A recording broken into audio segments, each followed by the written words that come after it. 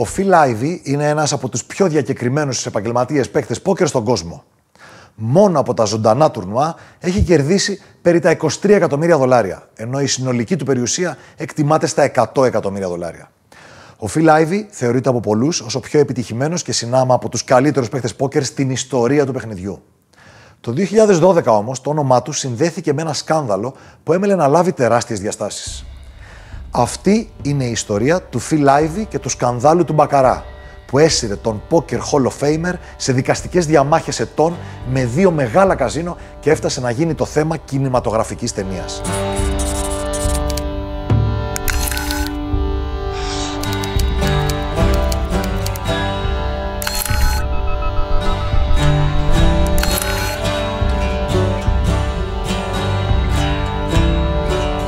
Ο Φίλιπ Ντένις Άιβι, ο νεότερος, γεννήθηκε την 1η Φεβρουαρίου του 1977 στο Riverside της Καλιφόρνια.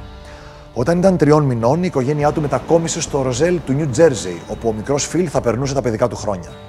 Από μικρός, ο Φιλ γνωρίστηκε με τον κόσμο των τυχερών παιχνιδιών.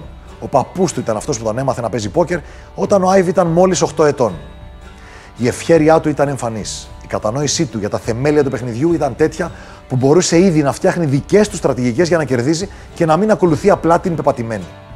Ο παππούς του Άιβι ήταν ο πρώτος άνθρωπος που πίστεψε ότι οι δυνατότητές του θα του επέτρεπαν να παίξει πόκερ επαγγελματικά. Όταν έφτασε στην εφηβεία, ο Φιλ θα έκανε την πρώτη του επίσκεψη σε καζίνο. Η είσοδος προφανώς απαγορευόταν σε άτομα κάτω των 21 ετών.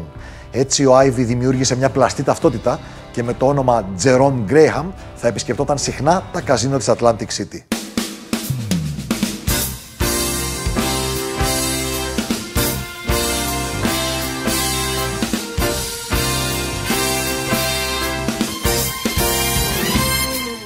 Εκεί ο Φιλ θα καθόταν για ώρες κάθε μέρα παίζοντας πόκερ.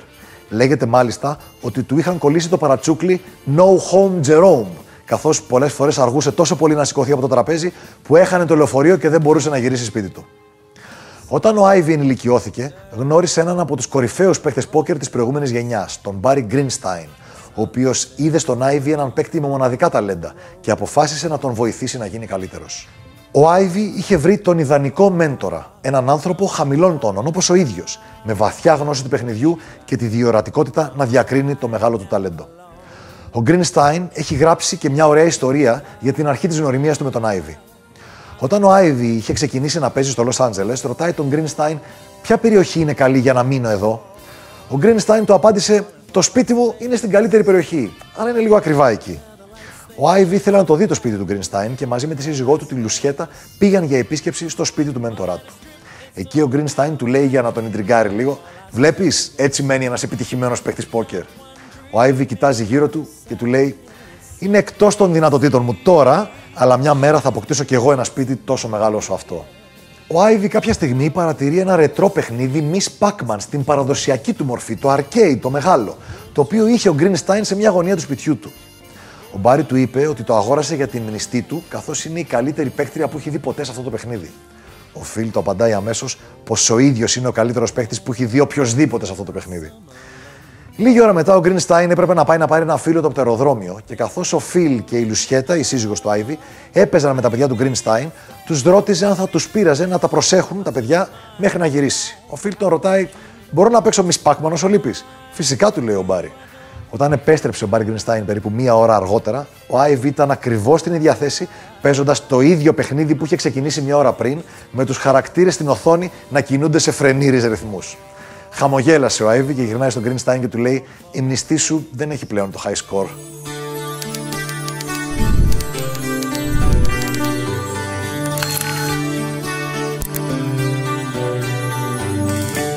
Η αναγνώριση για τον Άιβι ήρθε ήδη από τα πρώτα επίσημα τουρνουά που έπαιξε. Το 2000 πήρε μέρος σε αρκετά τουρνουά του World Series of Poker. Σε ένα από αυτά, σε παιχνίδι Pot Limit Omaha, κατάφερε να φτάσει στην κορυφή και να κατακτήσει το πρώτο του βραχιόλι, το WSOP Bracelet, που είναι το τρόπαιο για τους νικητές των τουρνουά της σειράς World Series of Poker. Όταν είχαν μείνει δύο παίκτες, απέναντί του βρισκόταν ένας θρύλος του παιχνιδιού, ο Αμαρίλος Slim, μια μοναδική προσωπικότητα με τη δική του ιστορία στο χώρο. Η νίκη του Άιβι στο τουρνουά και ειδικά η επικράτησή του απέναντι στον Αμαρίλο Slim εκτόξευσε τη φήμη του. Το 2002 ήδη ο Ivey κέρδισε 3 διαφορετικά τουρνουά της σειράς και έγινε έτσι ένας από τους ελάχιστους παίκτες που έχουν κερδίσει πολλαπλά βραχιόλια του WSOP μέσα στην ίδια χρονιά. Σήμερα έχει φτάσει τη συλλογή του στα 10 WSOP bracelets μαζί με μια μακρά σειρά άλλων τίτλων. Όλες αυτές οι νίκες υπολογίζεται ότι του απέφεραν πάνω από $23 εκατομμύρια σε έπαθλα. Άλλα τόσα και ακόμα περισσότερα ήταν τα χρήματα που κέρδιζε παίζοντας πόκερ στο διαδίκτυο. Μόνο στην πλατφόρμα του Full Tilt, η οποία δεν υπάρχει πλέον, ο Ivey υπολογίζεται ότι κέρδισε κοντά στα $17 εκατομμύρια. Εκτός από τα τουρνουά και το διαδικτυακό πόκερ, ο Ivey είναι γνωστός και για τη συμμετοχή του στα ακριβότερα παιχνίδια μετρητών στον κόσμο, όπου επίσης κυριαρχεί.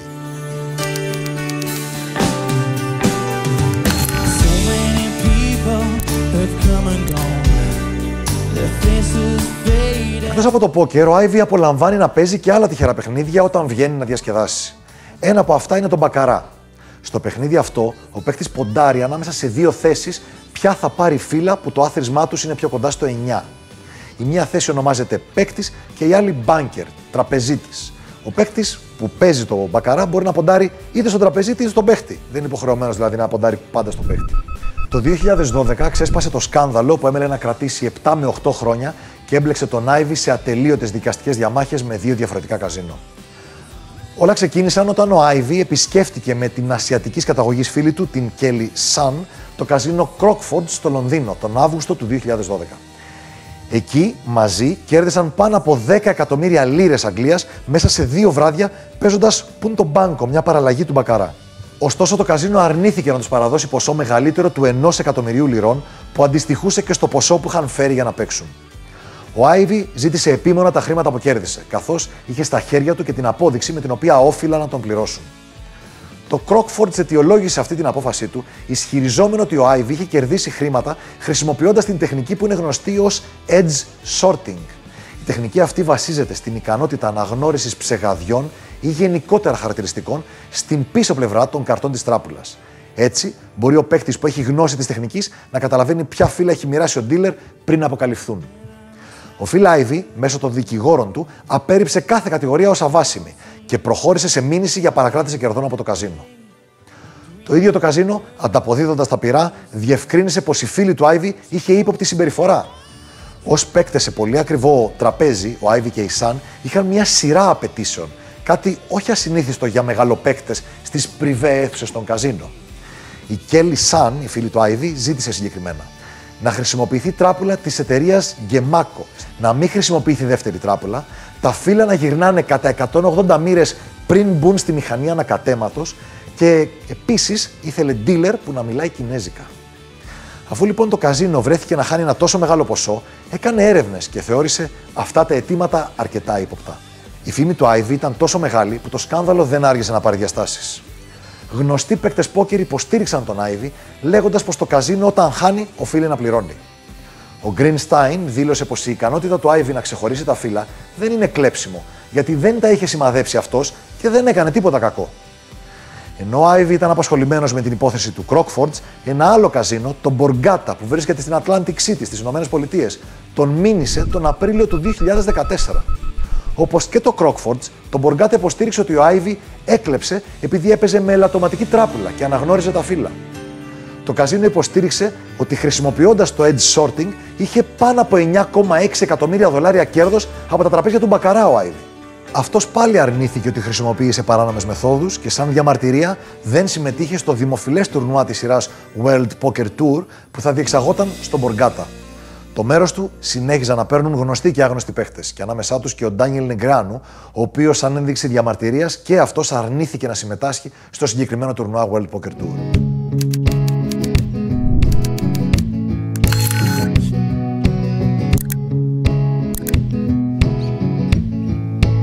Λίγο μετά την κατάκτηση του 10ου WSOP bracelet την άνοιξη του 2014, ο Ivey μήνυσε με τη σειρά του το καζίνο Borgata. Οι δικηγόροι του υποστήριξαν ότι δεν έφταιγε ο Ivey για την ποιότητα της τράπουλας. Το καζίνο θα έπρεπε να κάνει τους δικούς του ελέγχους και ο Ivey επίσης απέτησε την πληρωμή των κερδών του. Μέχρι τότε το Borgata τα παρακρατούσε, προφασιζόμενο την δυνατότητά του να παρακρατά κέρδη που προέρχονταν από παιχνίδι που βρισκόταν υπό έλεγχο για παρατυπίες. Μέχρι όμως και 6 μήνες. Το διάστημα αυτό είχε εκπνεύσει και το καζίνο προσπαθούσε με νομικά τεχνάσματα να το παρατείνει. Το φθινόπωρο του 2014 ξεκίνησε στη Μεγάλη Βρετανία η πολύκροτη δίκη του Ivey εναντίον του Crockfords. Το καζίνο επέμενε ότι ο Ivey είχε κερδίσει παίζοντας με αθέμητες μεθόδους. Ο Phil Ivey, από την άλλη, στηρίχθηκε στο γεγονός ότι είναι επαγγελματίας παίκτης, ότι είναι η δουλειά του να βρίσκει πλεονέκτημα για να κερδίζει χρήματα. Βάσισε την υπεράσπιση του στο γεγονός ότι το λεγόμενο advantage play, το παιχνίδι με μαθηματικό πλεονέκτημα δηλαδή, δεν ήταν παράνομο. Έτσι, όπως τα καζίνο θα του έπαιρναν λεφτά αν έχανε σε οποιοδήποτε παιχνίδι, έτσι και αυτός νόμιμα δικαιούταν να ψάχνει το πλεονέκτημα έναντι του καζίνο που θα του αποφέρει κέρδη. Ο Phil, παρά την επιμονή του ότι το edge sorting ήταν ικανότητα και όχι κλέψιμο, αφού δεν άγγιξε τα φύλλα, έχασε τελικά τη δίκη. Ο δικαστής αποφάνθηκε πως ο Ivey χρησιμοποίησε μια πρακτική, δηλαδή το edge sorting, η οποία δεν προκύπτει κάπως από το ίδιο το παιχνίδι. Άρα πρακτικά έκλεψε. Αρχικά δεν δόθηκε η δυνατότητα έφεσης, αλλά οι δικηγόροι του Ivey κατόρθωσαν να αντιστρέψουν αυτή την απόφαση και να την καταθέσουν.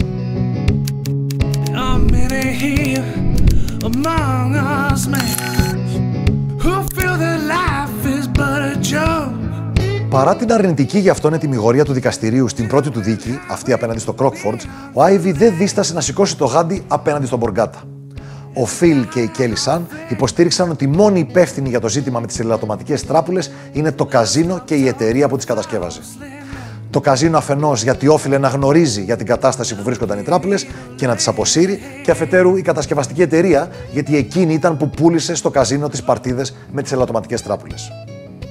Εδώ πρέπει να σημειώσουμε ότι και στον Μποργκάτα χρησιμοποιούσαν τράπουλες της εταιρείας Γκεμάκο, όπως και στο καζίνο Crockfords στο Λονδίνο. Έτσι, ο Ivey και η Kelly επέλεξαν να μηνύσουν το καζίνο Μποργκάτα ξανά τον Ιούλιο του 2015 για συκοφαντία και απέτησαν την εκδίκαση αποζημίωσης. Σαν να μην έφτανε αυτό, ο Ivey εκτόξευσε μία ακόμα κατηγορία εναντίον του Μποργκάτα. Το καζίνο ήταν γνωστό για τις σερβιτόρες του, οι οποίες ήταν γνωστές και ως οι Borgata Babes. Οι γοητευτικές αυτές κυρίες ντύνονταν με αποκαλυπτικά φορέματα και ο Ivey κατηγόρησε το καζίνο πως τον φλέρταραν και του πρόσφεραν συνέχεια αλκοόλ για να θολώσουν την κρίση του. Οι Borgata Babes έδωσαν το δικό του στίγμα εκείνη την περίοδο. Κατέθεσαν μήνυση κατά του καζίνο για άσχημη μεταχείριση στον εργασιακό χώρο. Δήλωσαν μάλιστα πως ελέγχονταν τακτικά μέχρι και για το βάρος τους. Στη δικαστική αυτή διαμάχη, οι δικηγόροι του καζίνο υποστήριξαν πως ο Ivey χρησιμοποίησε ένα πλεονέκτημα που κανονικά δεν θα του δινόταν από το ίδιο το παιχνίδι. Να ξέρει δηλαδή ποιες είναι οι κάρτες όταν είναι στο τραπέζι, όταν ακόμα αυτές είναι κλειστές. Ο Phil αντέταξε πως είχε πλεονέκτημα, αλλά χωρίς να κλέψει, χωρίς να αγγίξει ο ίδιος τις κάρτες για να τις σημαδέψει. Τελικά ο Ivey έχασε και τη δίκη απέναντι στον Μποργκάτα. Τον Οκτώβριο του 2016, ο Ομοσπονδιακός Δικαστής στο Νιου Τζέρζι παραδέχτηκε ότι δεν υπήρχε απάτη, αλλά ότι το edge sorting παραβίαζε τους νόμους της πολιτείας σχετικά με τα τυχερά παίγνια. Την ίδια περίοδο, ο Ivey έχασε και την έφεση απέναντι στο Crockfords. Οι δικαστές εκεί αποφάσισαν πως ο Ivey έκλεψε, καθώς επηρέασε το αποτέλεσμα του παιχνιδιού με το παίξιμό του.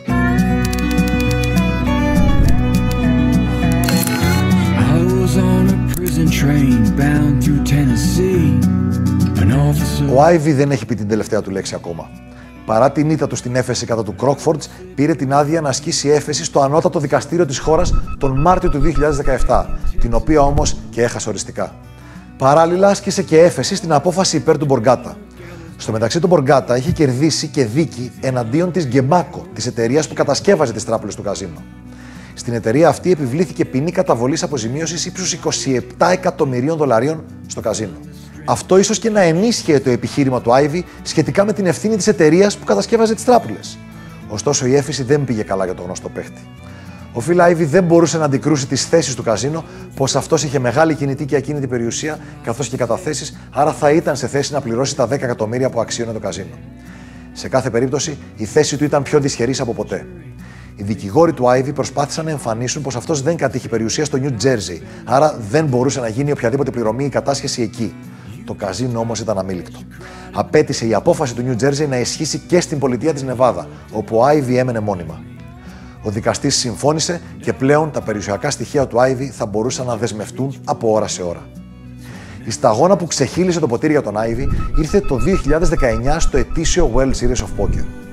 Εκεί ο Ivey τερμάτισε 8ο σε ένα από τα τουρνουά της σειράς και πήγε να εισπράξει το έπαθλό του, που ήταν λίγο πάνω από 120.000 δολάρια. Ωστόσο, λόγω της απόφασης του δικαστηρίου που προαναφέραμε, το έπαθλο κατασχέθηκε στο σύνολό του στα ταμεία πριν φτάσει στα χέρια του Ivey.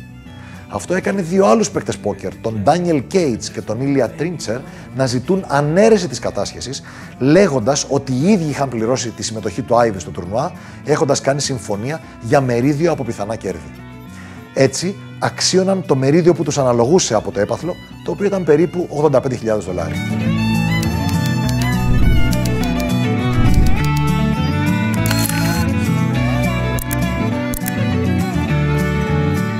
Ο Phil Ivey τελικά ήρθε σε διακανονισμό με τον Μποργάτα, οι λεπτομέρειες όμως για τη συμφωνία αυτή δεν δημοσιεύτηκαν ποτέ. Έτσι, μετά από σχεδόν 8 χρόνια διαμάχης, το 2020, ο Phil Ivey θα έπρεπε να επιστρέψει τα κέρδη του στον Μποργάτα, ενώ δεν είχε άλλη ελπίδα να εισπράξει τα κέρδη του από το Crockford's. Μέσα στον ίδιο χρόνο, σαν εφαρμογή της απόφασης, αστυνομικοί της Νεβάδα κατέσχεσαν και μεγάλο ποσό από τον Ivey, ένα ποσό που το είχε κερδίσει στο καζίνο Ρίο του Las Vegas. Και αυτό το ποσό δεν δημοσιεύτηκε. Ο Phil συνεχίζει να παίζει πόκερ και να στοιχηματίζει σε άλλα τυχερά παιχνίδια. Απολαμβάνει να παίζει γκολφ, συνήθως με στοιχήματα. Επίσης, αγαπάει το μπάσκετ και πηγαίνει συχνά και σε αγώνες του NBA. Έχει αναπτύξει και μια σειρά από φιλανθρωπικές δράσεις. Μεταξύ αυτών είναι και το ίδρυμα Budding Ivy, το οποίο ασχολείται με την επιμόρφωση φτωχών παιδιών. Μια κινηματογραφική ταινία με τίτλο Βασίλισσα του Μπακαρά είναι στα γυρίσματα σύμφωνα με τις πληροφορίες που έρχονται από το Hollywood. Η ταινία θα έχει κεντρικό χαρακτήρα την φίλη του Ivey, την Kelly Sun, η οποία παρουσιάζεται στην ταινία ως η πιο επιτυχημένη γυναίκα στον κόσμο των τυχερών παιχνιδιών. Και πιθανόν να είναι. Λέγεται ότι η υπόθεση του edge sorting στον Μπακαρά με τον Phil Ivey θα έχει κεντρικό ρόλο στο σενάριο και πολλοί περιμένουν την ταινία με ανυπομονησία.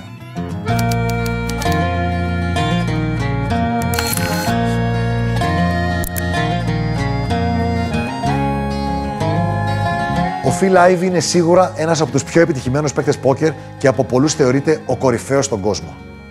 Το σκάνδαλο με τον Μπακαρά ήταν τόσο μεγάλο σε διάρκεια και πήρε τόσο μεγάλες διαστάσεις που άφησαν εξίτηλο το στίγμα του στον κόσμο των τυχερών παιχνιδιών. Πολλοί διάσημοι και άσημοι παίκτες στήριξαν τον Ivey, λέγοντας πως όποιος μπορεί να κερδίσει από τα καζίνο έχοντας ανακαλύψει κάποιο πλεονέκτημα είναι ήρωας, όχι κλέφτης. Από την άλλη, τα καζίνο δεν θα ήθελαν σε καμία περίπτωση να έχουν στα τραπέζια τους παίκτες που θα μπορούσαν να φύγουν με μεγάλα χρηματικά ποσά κατά βούληση παίζοντας με πλεονέκτημα. Ο Phil Ivey μπορεί να έχασε στα δικαστήρια, αλλά κέρδισε πολλούς φίλους από αυτή την υπόθεση, γιατί σήκωσε το ανάστημά του απέναντι στα μεγαθύρια του κόσμου των τυχερών παιχνιδιών. Απέναντι στα καζίνο.